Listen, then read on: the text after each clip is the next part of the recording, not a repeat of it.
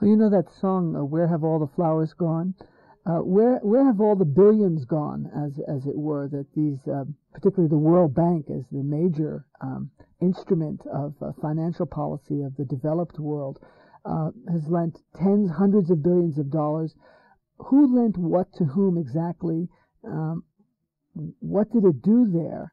Well, it depends. You can't answer that simply. I mean, in the advanced industrial societies, it helped carry out a reconstruction from post-war damage. One of the factors.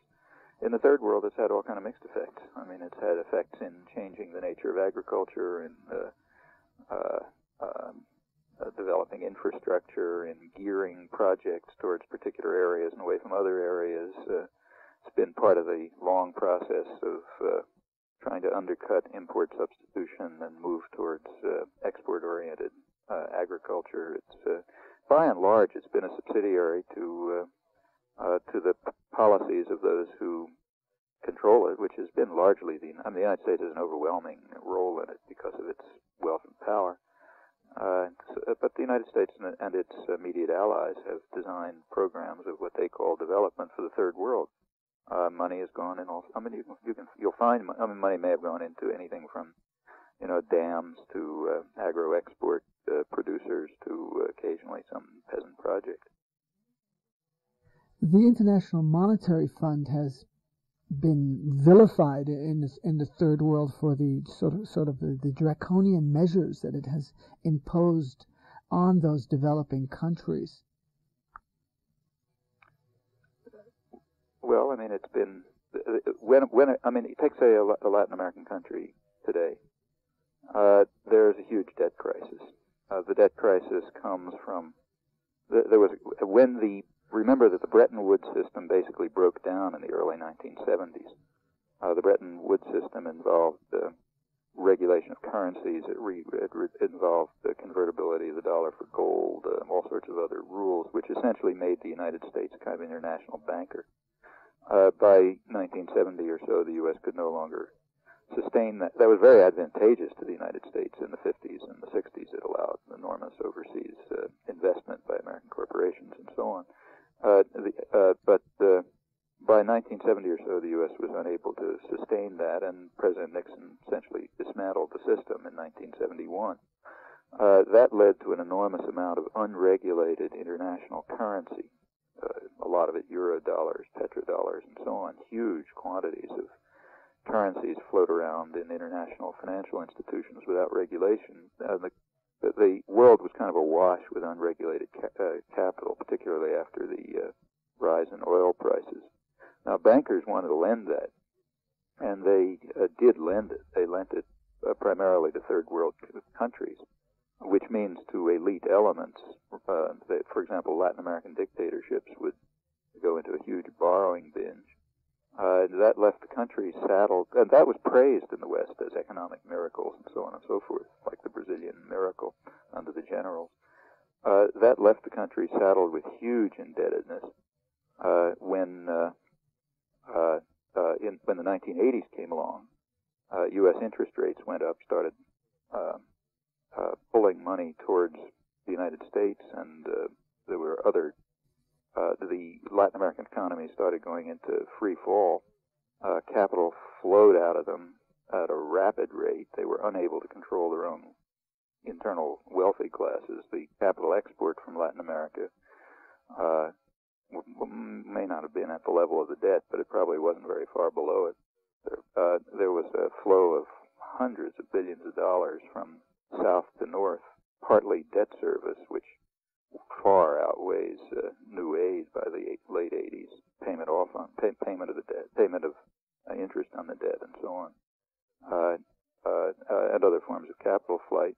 The net effect of this is what some people jokingly call a program in which the poor in the rich countries pay the rich in the poor countries. That's approximately the way it comes out. Then the IMF comes along, run by the wealthy countries, which have certain rules for the weak.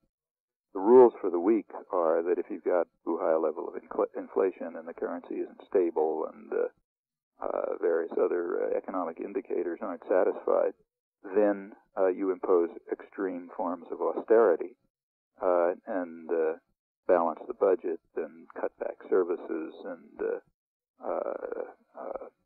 control the currency and so on and so forth. That's sort of neoliberal or free market economics, and that's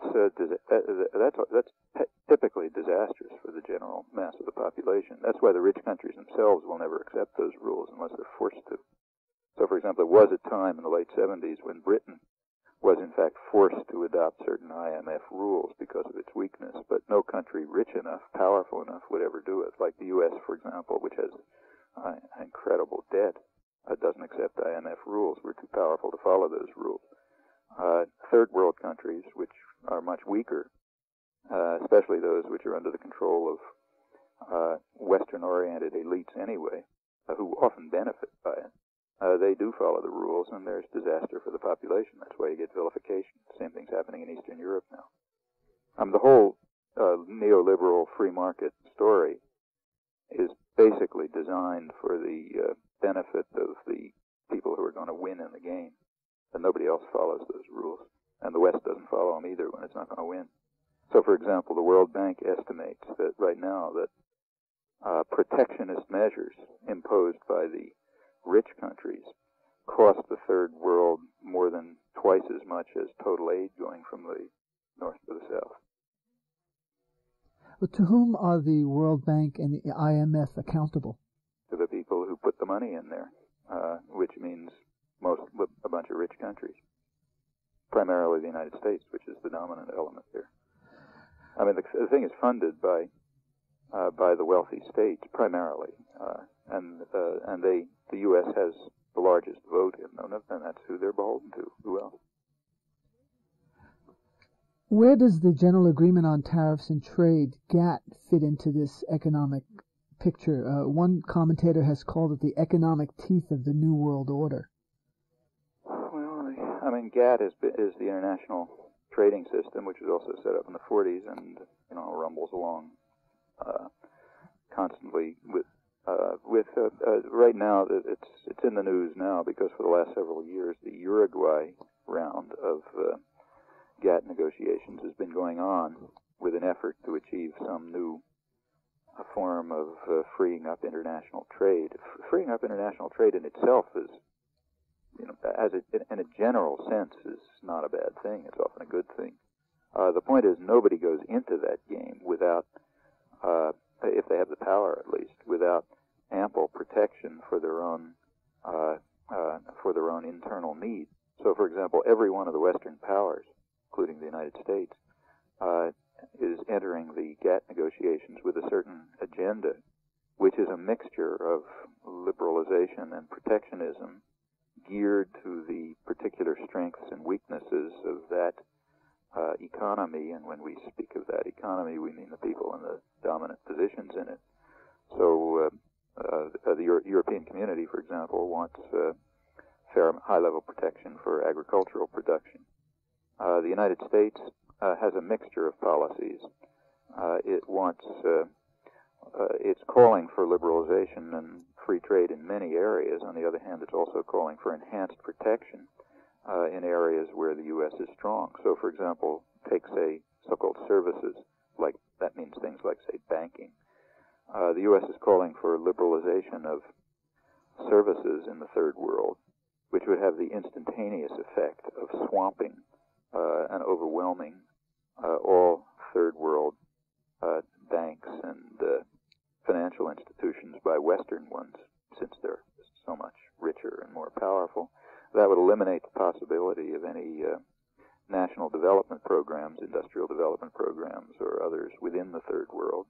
So that's kind of liberalization that the U.S. is in favor of. It means that third world economies would be basically managed by Western banks and those who run them and the governments that are tied to them and so on. On the other hand, the U.S. is calling for much higher protection in other areas, particularly in such areas as what's called intellectual property rights. Intellectual property rights means anything from, pop music to cinema to software to patents. So, for example, right now, the United States is racing ahead in patenting what turn out to be parts of genes. The idea is to try to patent the genes of, say, corn, or for that matter, humans, which means that the future biotechnology, which will involve various kinds of genetic engineering and so on, will be in the hands of U.S. Private firms, and they'll essentially control that field, and they want to make sure it's protected. So they want very high protection, long patent rights and so on. That means that drugs, software, new technology, new agricultural forms, any form of biotechnology that may involve health and so on will be in the hands of, Merck Corporation and others like them, who will make tens of billions of dollars of profits. And they want, it means, for example, that India or something, which could duplicate a lot of this much cheaper, say, duplicate Merck drugs at a fraction of the cost, will not be permitted to do it. Well, of course, that's understandable on the part of the rich. They want to control the future, naturally, and that means control technology and so on. The biotechnology aspect, the patenting of genes, has been causing an international furor in the scientific world, and it can have a huge impact in the future. One should minimize it. So there's a mixture of protection. We can get, for example, the U.S. also insists that on a high level of protection for U.S. shipping. So shipping between U.S. ports has to be protected in U.S. ships, meaning, say, if Alaska oil comes down to California, it's got to be in U.S. ships. And the U.S. insists that anything involving U.S. goods be done to very high percentage in U.S. ships, which benefits the U.S. maritime industry, and so on. Point is, there's a mixture of protectionism and liberalization geared to the interests of those who are designing the policies, which are the powerful economic forces within the state in question. That's not great surprise, after all, but that's what GATT's all about, and that's what the negotiations are about. As far as if the current GATT programs succeed, which is not at all clear that they will, but if they do, they would. That's clear what they're tending towards. They're tending towards a kind of a world government ruled by a club of rich men who meet in their organizations, like the G7 meetings, the meetings of the 7 richest, biggest industrial countries, which have their own institutions like the IMF and the World Bank, which have a network of arrangements established in GATT, and which create a system of a kind of what's sometimes been called corporate mercantilism. Remember that although this is called liberalization and free trade, there's a tremendous amount of managed trade internal to it. So huge corporations, which are often more powerful than many states, carry out controlled, managed trade internally. It means trade across borders, too, because they're internationalized. They do planning of investment, of production, of commercial interactions, and so on. They manage it to their own interests, for their own interests. And corporate mercantilism is fine. It's governments that are not allowed to get into the game. The rich Western powers don't have any objection at all to manage trade. They just don't want it to be done by governments. And the reason it shouldn't be done by governments is that governments have a dangerous feature that corporations don't have. Namely, governments may, to some extent, fall under the influence of popular forces, usually to a limited extent, but maybe to some extent. There's always that fear. And there's no such fear in the case of corporations, which are immune from any form of public control or surveillance even. So therefore, they're much more acceptable management agents for this mercantilist system being designed globally in the interest of the rich. And GATT plays its role in this. You mentioned the powerful economic forces. Increasingly, those forces transcend frontiers, and there's been a massive internationalization of capital and finance over the last few years. What are the implications of that? Well, first of all, let's remember that that's been going. First of all, there's nothing novel about it.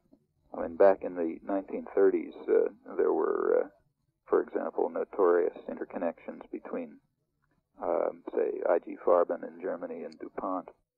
In fact, corporations were essentially producing for the German war machine right up until the war, and some even claim afterwards in various devious ways.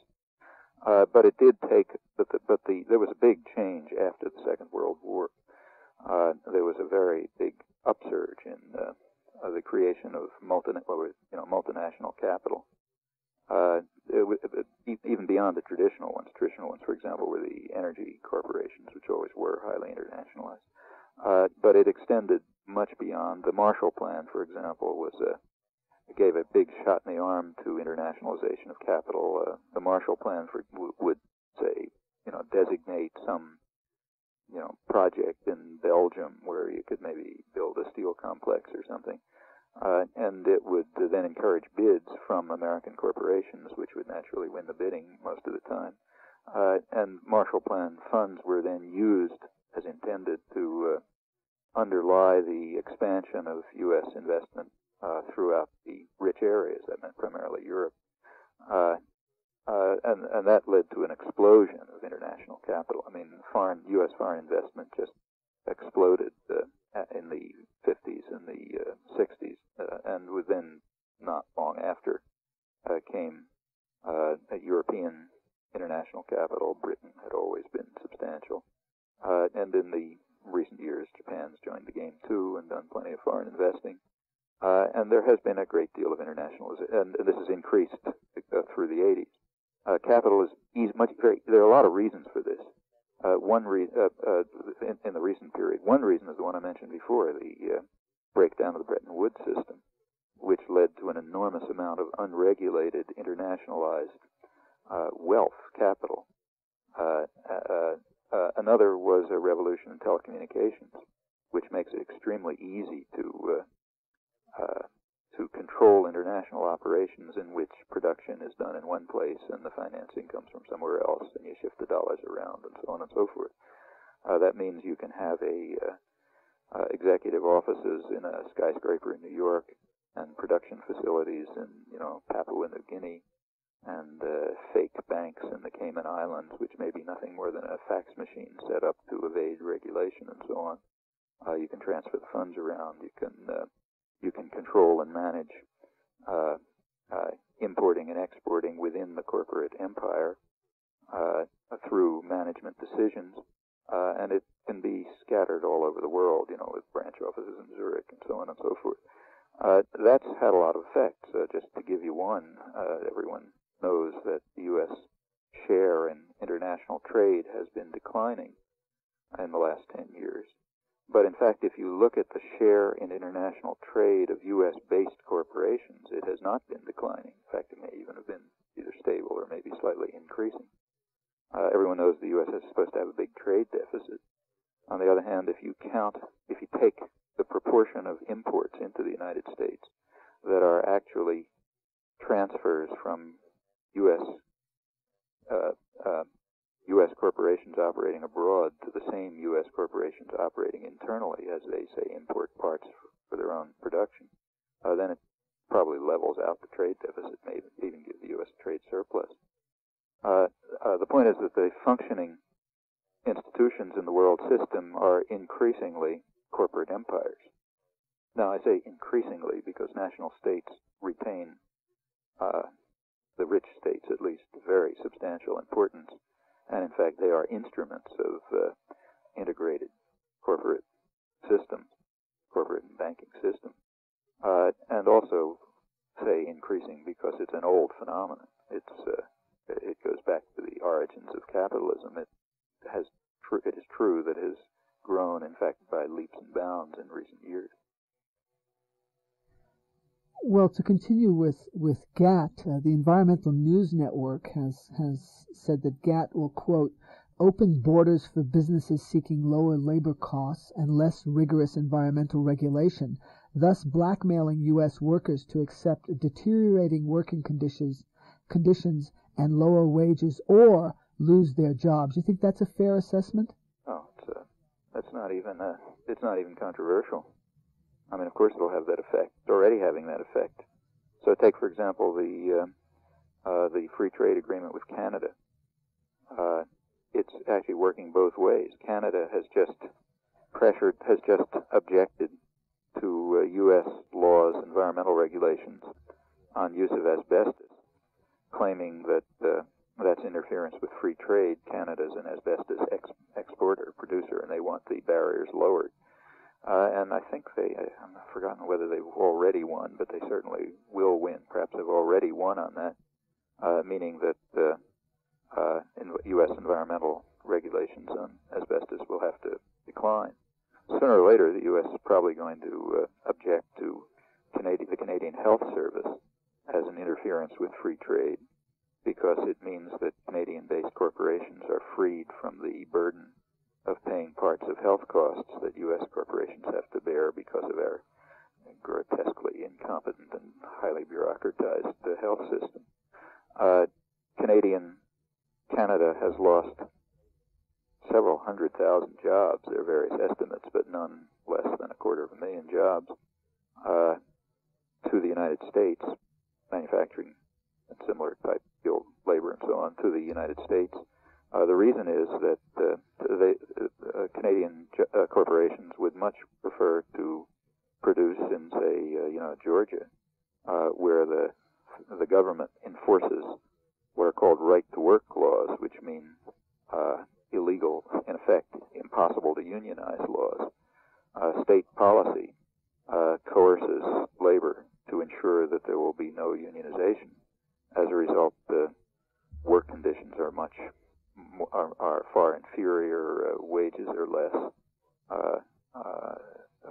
and so on, and naturally corporations will move to such places.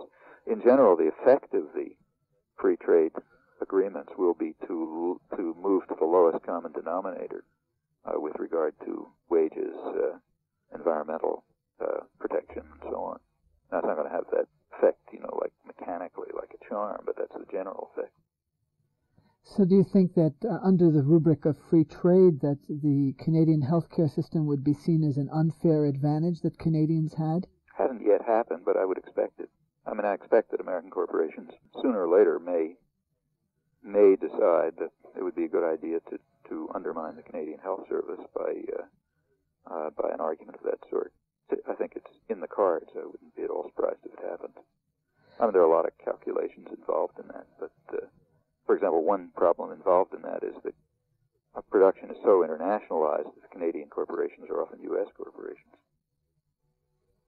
What did you make of the spectacle of the President of the United States going to Japan with about a score of CEOs of major U.S. corporations and essentially demanding and insisting on a kind of international affirmative action, as Jesse Jackson has called it?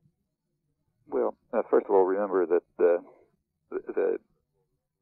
propaganda phrase was that Bush kept screaming about is, "I'm going for jobs, jobs, jobs." How much Bush cares about jobs you can see by looking at U.S. policy towards American workers. So while he's talking about jobs, jobs, jobs, he's also trying to, the U.S. government is trying to set up the basis for maquiladora industries in Central America, which will take away American jobs, jobs, jobs.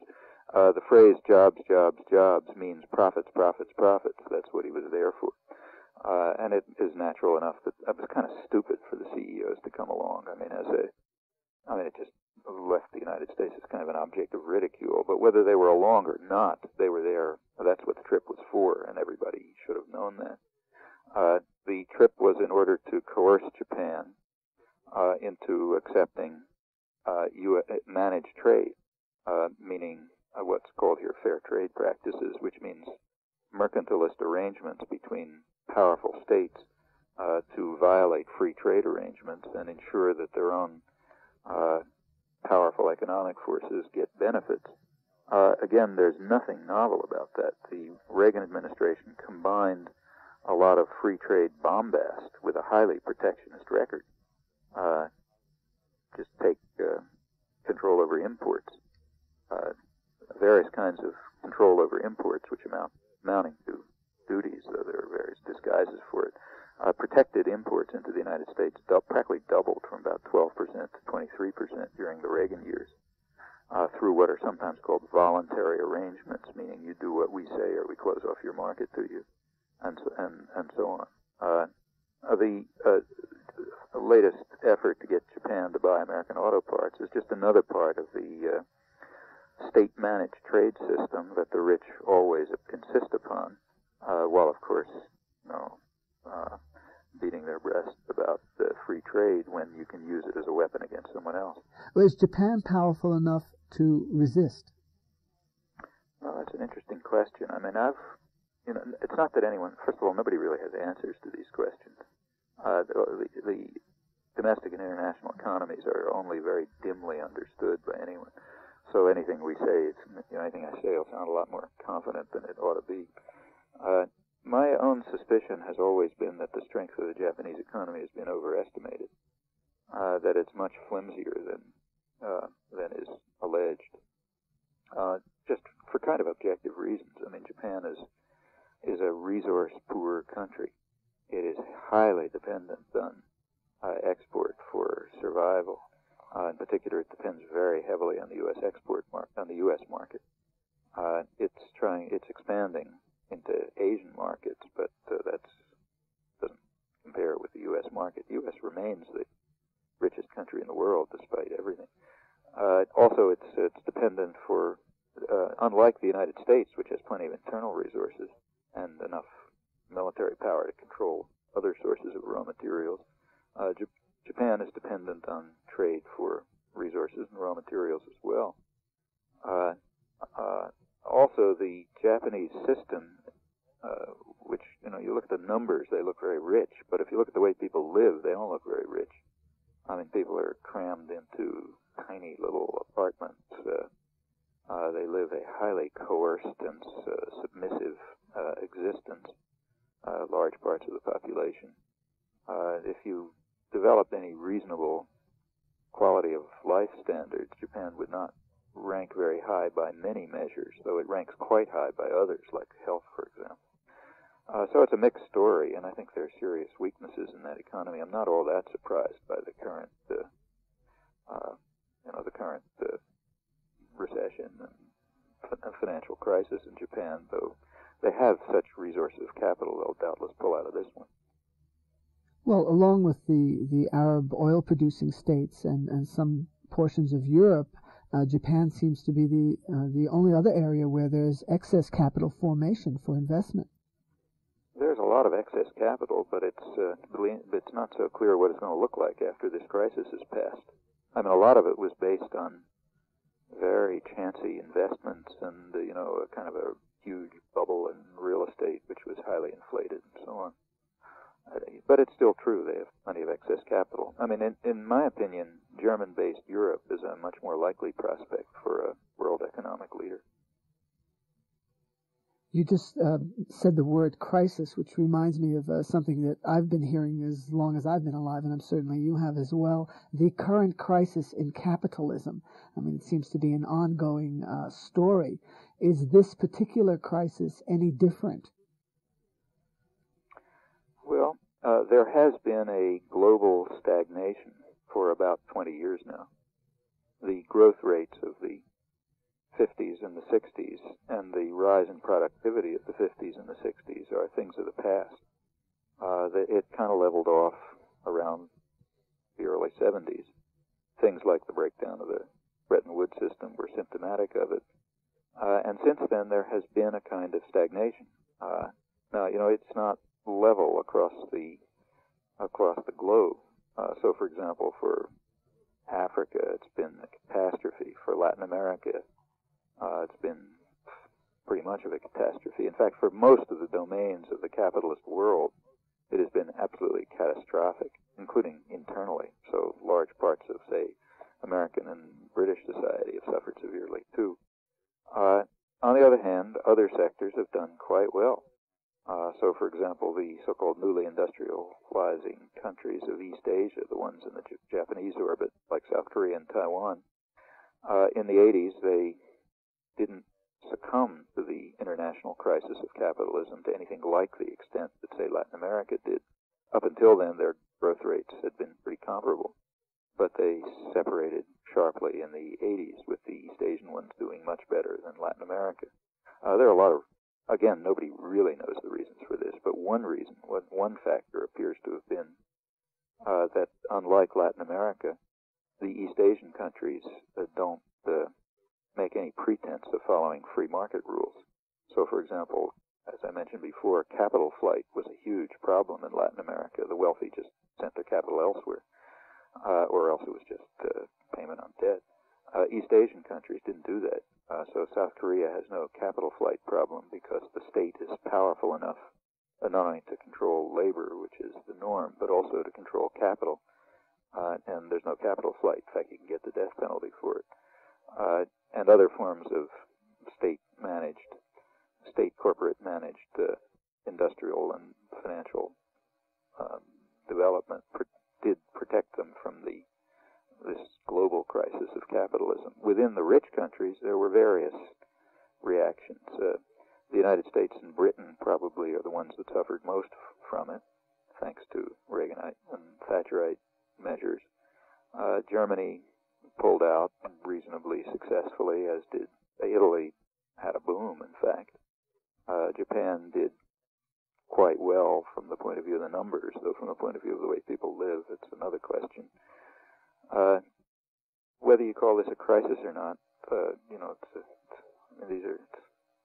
it's hard to know. I mean, it's not a well enough defined term so you can answer the question. For a very large part of the American workforce, probably a considerable majority of it, real wages have either stagnated or maybe even declined for about a 20-year period. The decline of major U.S. industries such as auto, textiles, electronics, etc. is well documented. It's not even a matter of discussion. And as you probably know, the fastest area of growth in jobs in the United States are in such areas as janitors, waiters, truck drivers, essentially. Well, actually, the highest growing white-collar profession is security guard. What does that tell you? Well, I mean, it means that there's a large superfluous population which has to be controlled, and there are a large number of rich people who have to be protected from them. Well, apropos of the question, is there any emphasized economic strategy or planning to create real jobs at decent wages for U.S.? Yes. Why should there be? Well, it would seem that elites would want to protect their position. And if there's Who would? The elites would want to protect their position. Well, but their position does not rely primarily on U.S. labor. Well, they do want to have a domestic workforce. But if there's major economic dislocation and unrest in this country that would surely result from that, then their position of power and strength would be threatened. That depends. Depends whether you can keep up the public control. So, for example, the Washington Post a couple days ago came out with a study about, it was reported in the Post, about black males in the city of Washington. That's 46% of all black males, is that it? Yes, that one. Yeah. You saw that? Yeah, 46% of all black males between 18 and 35 are incarcerated in the district. I think they say at any particular moment about 70% of them are somehow within the control of the justice system, on probation or one thing or another. Well, that's a way of keeping people out of trouble, keep them in jail. If they're not useful for wealth production, they have to be controlled somehow. But it's not clear that that's a threat to the elites in the Washington area. Take, say, New York City. The city is an absolute disaster. But for the wealthy sectors, and you can walk around wealthy sectors of downtown Manhattan, it looks very glitzy and eerie. Well, prison construction in the United States is one of the fastest growing industries. Yeah, the U.S. has by far the highest per capita prison population in the world. And even things like the drug epidemic are functional in a way. I'm not claiming that the government starts it for this purpose, but things go on because they have certain functions for elite groups that set policy. One effect of the the so-called drug war, which has very little to do with controlling drugs, but has a lot to do with controlling people. One effect of the drug war has been to create a huge explosion in the prison population. So I don't know of actual numbers, but anybody who works with prisons will tell you that a very substantial part of the prison population is people who are in there for possession. that is not for harming anyone, but for possessing drugs, well, that's a technique of control. Whether it's an economical technique of control, you could argue. I mean, how much it costs to control people by putting them in prison or having them,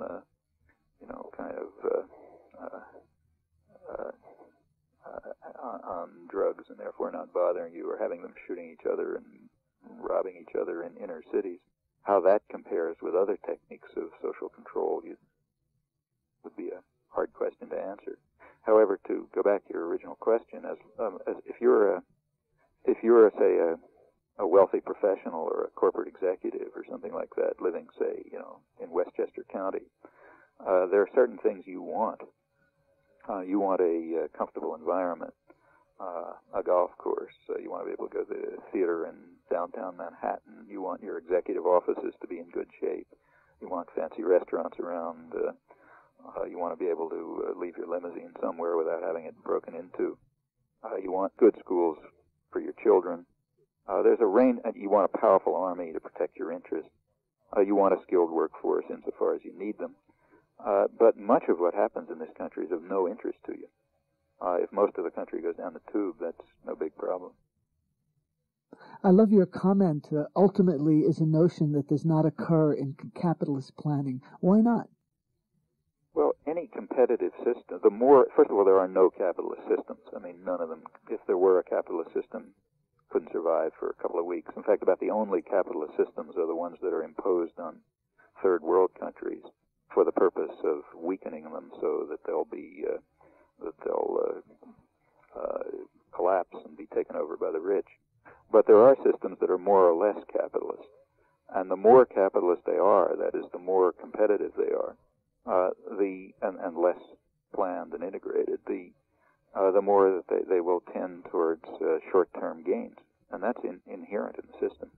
I mean, if a system is, to the extent that a system is competitive and unplanned, those participating in it will be devoting their resources, both intellectual and capital resources, to short-term gain, meaning short-term profit and short-term increase in market share.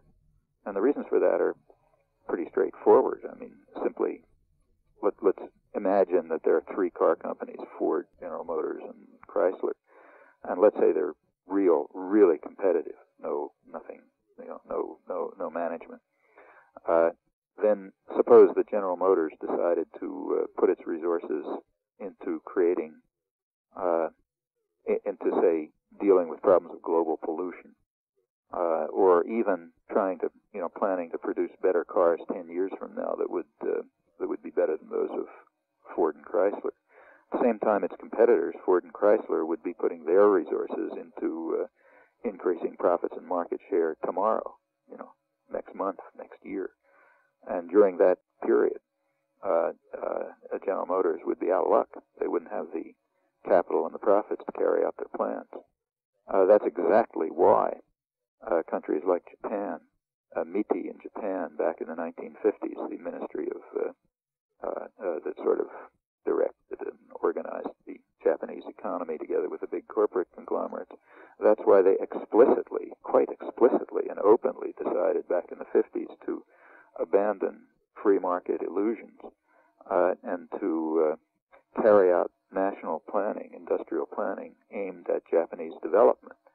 So, for example, where in newly developing industries, the industries of the near future, the startup costs can often be quite considerable, and profit doesn't come for some time. Well, in a competitive society, you can't. In a more capitalist society, you're out of luck. But in a more managed society, you can deal with that. And there are many free market inadequacies, well-known free market inadequacies, that typically lead capitalist entrepreneurs to call upon the state to intervene for their benefit. And in places like Japan, led to a very conscious decision to carry out substantial and organized and planned interference with market mechanisms so that the economy could prosper. Questions of pollution are perfect examples. If one company decides to devote resources to effects on the environment, they will simply be undercut by other companies which are not doing it. And therefore they will not be in a position to compete in the market. These are problems. These are matters which are inherent in capitalist systems, and I mean, there were experiments with laissez-faire back in Britain, say in the 19th century, when people actually took their own rhetoric seriously, but they pretty quickly called it off. It's just too destructive. Now, to the extent that it remains destructive. So you're saying that this class is essentially, this class of managers is essentially impervious to literally the bridges collapsing on the homeless encamped beneath them and tunnels bursting under the city of Chicago. Not because they're bad people, but because if they stopped being impervious to it, they wouldn't be managers anymore. I mean, suppose that the CEO of some big corporation decides he's going to be a nice guy and he's going to devote his resources of that corporation to the homeless people, under the bridges that are falling down, or to global pollution. Well, he's out of a job. He's out of a job. I mean, that's inherent in the system. These are institutional facts. I mean, if you look at if you want to look at how you want to watch this at its more extreme limits, one should take a look at things like the World Bank plans on pollution. These actually recently surfaced.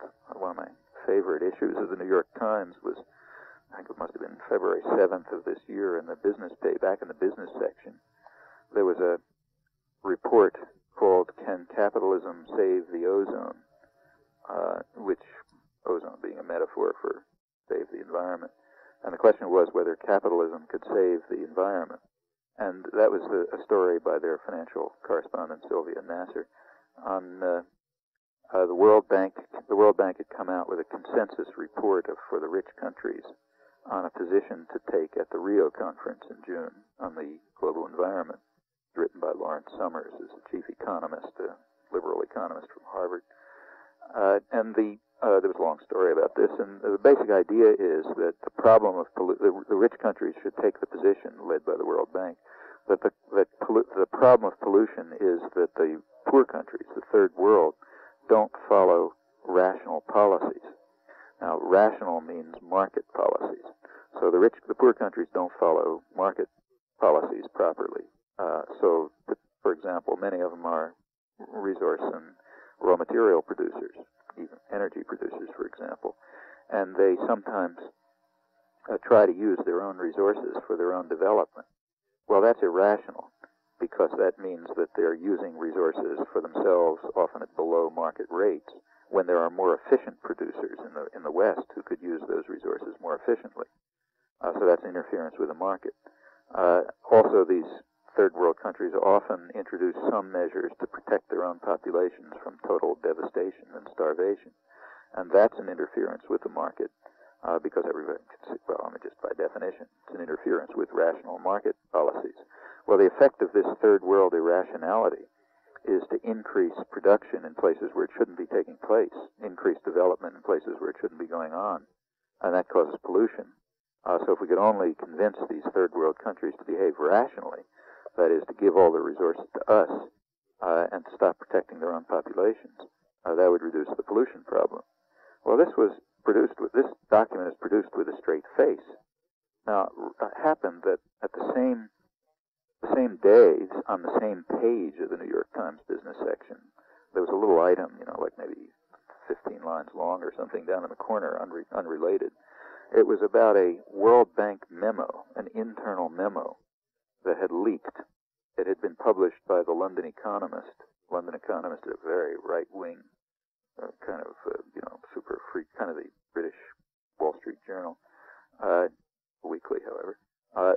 They had leaked a World Bank memo written by the same Lawrence Summers, and the Times had a kind of a brief and a little slightly apologetic summary of it, including an interview with Summers in which he claimed it was just intended to be sarcastic, but it wasn't.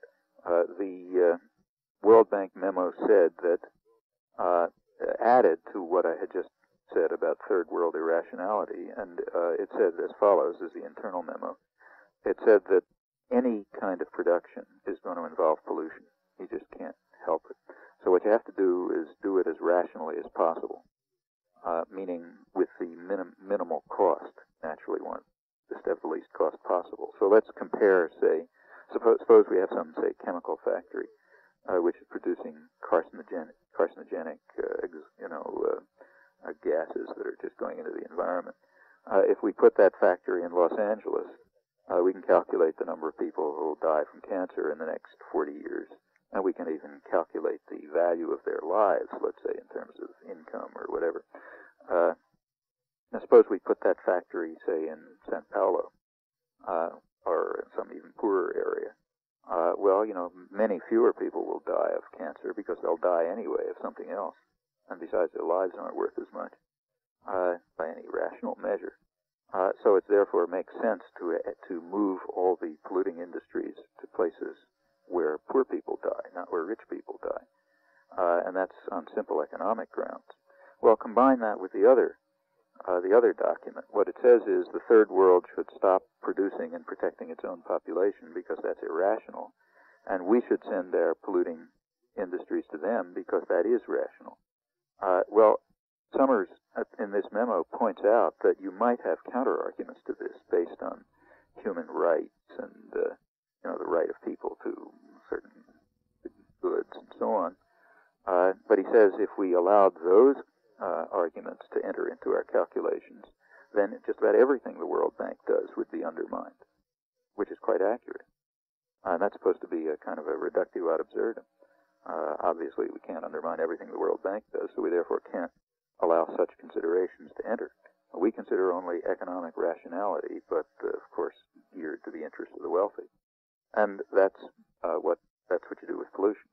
Try to convince the third world to stop producing and to stop protecting their own population and to accept our pollution, because it's all perfectly explicable on rational economic grounds. Any graduate student in economics can prove it to you.